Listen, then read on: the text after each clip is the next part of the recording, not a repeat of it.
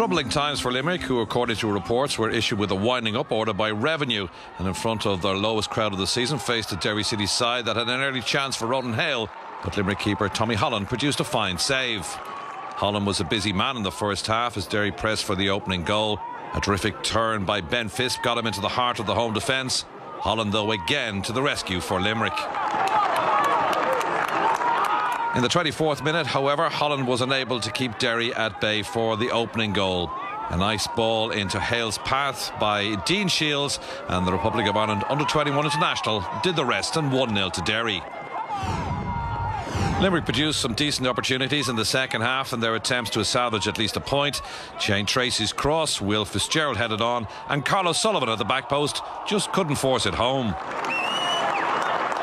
Tracy's free kick was then destined for the net, but Derry City captain Ger Doherty produced a fine save to keep his side ahead. Another home defeat for Limerick, who have won just 3 times all season at the Markets Field. Limerick 0, Derry City 1.